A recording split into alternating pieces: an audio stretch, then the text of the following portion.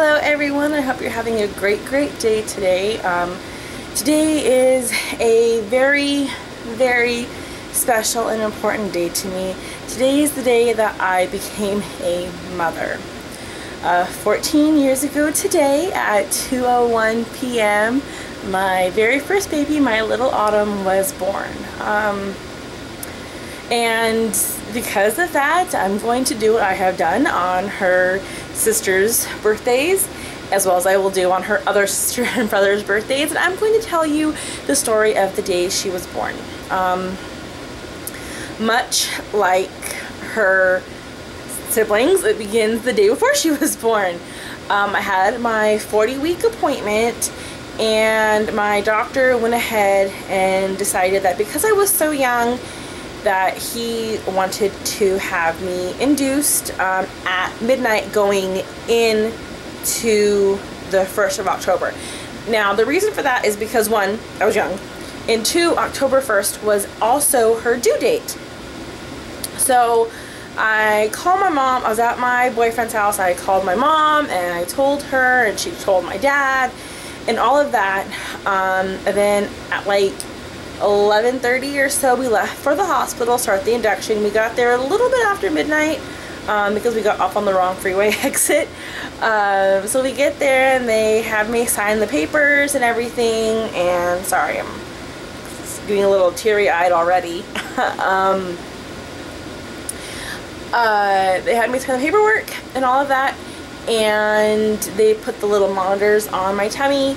And it was determined after monitoring me for about an hour, no, it couldn't have been an hour, roughly, let's just say an hour. It was determined that I was actually in early labor. At that point, I was given the choice between going ahead and with the induction, or just like seeing what would happen on its own, see if it would progress on its own. I was very impatient and wanted to meet my baby, so I went ahead and said okay to proceed with the induction, which at that point was just Pitocin at a very low drip. So about an hour later, let's just say it was like 2 o'clock in the morning, everyone fell asleep. And when I say everyone, I mean there was a lot of people. There was obviously me, her father, her dad's brother, so her uncle, a former friend of mine, somebody else, I think another friend of ours was there, and I think 2 other friends of ours were there. I'm not sure. There's a lot of people basically. Thank God the room we had was like as big as my bedroom now, like, yeah. So anyway, we all kind of fall asleep, and then around like let's say 6:30, 7 in the morning, doctor comes in, checks me. At that point, I believe I was at a 3 or a 4. I was a 1.5 to 2 when I came in. So you know, pretty good, you know, considering and all of that, considering I was sleeping. So at that point, my doctor decides to go ahead and break my water. And man, I wish I would have waited on that, because at that point, before that, I felt like 0 contractions. I was totally fine. Once my water broke, as I'm sure a lot of people feel, oh my God, I thought I was dying. Like legit thought I was dying. So my mom got there around 8:30 in the morning or so, 8:30 in the morning. And I think I was at 4 at that point. And I was begging for an epidural. My mother would not consent to the epidural, so I did not have one. She did, however, let me get something called Nubane, and I don't know, like, it just took like, I still felt everything, but it just made it bearable. So I guess it was kind of like taking a Tylenol for a headache, kind of is how I would describe it. Other than that, like, it made me almost in like a catatonic state. Like, I was aware of what was going on around me, but I couldn't move, and I couldn't say anything, and I couldn't do anything. So that was pure hell.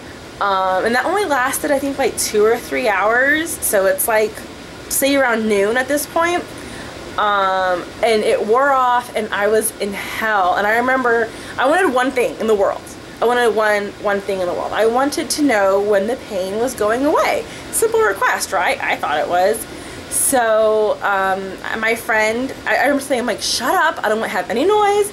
All I want to know is when the contraction starts to go down, the numbers on the monitor start going down, like, just tell me, let me know. That way I know. And I apologize for the lighting in here. I'm in my bedroom and I have a window open right there, but like the lighting still is kind of funky, so sorry about that. But anyway, all I wanted to know was when the pain was going away. So my friend Shayna was my saving grace at that point. She was the only angel telling me the pain was going away. Her dad was like, no, focus on your breathing. And I was like, if you come near me, I'm gonna like rip your throat out, like seriously, through your ear, so stop it. But around 1:30 at this point, the doctor comes in, tells me I'm at 10 and I can finally start pushing. Well, that doesn't mean I can start pushing that second. It means, oh, wait for everybody to leave and for us to turn the room over into a delivery room, and then you can push. So it was actually closer to like 1:45, 1:50. And this is where, for me, it gets very, very fuzzy. Because I was in so much pain, I had piggybacking contractions at that point, that I don't remember a lot of this part. Like, the pain was so intense that I don't remember hardly any of this part. But I do remember some things. I remember whenever they told me to try a push, and I remember them saying, wow, you're good at that. And I was like, I don't know how to respond to that, and I still don't know how 14 years later. And then I remember when they said, oh, she needs an episiotomy. And I remember Autumn's dad, like, his face just kind of went white, because he almost fainted in the childbirth classes, and where they just showed the picture of what an episiotomy is. And I mean a drawing, like those, like, you know, figure 1 drawings. It's like a dotted line where they show where it would be cut. He almost passed out for that. So I remember he just turned white. And then I remember the shot that they give to numb. It felt like a pinch and it hurt like hell because, you know, lady bits and everything.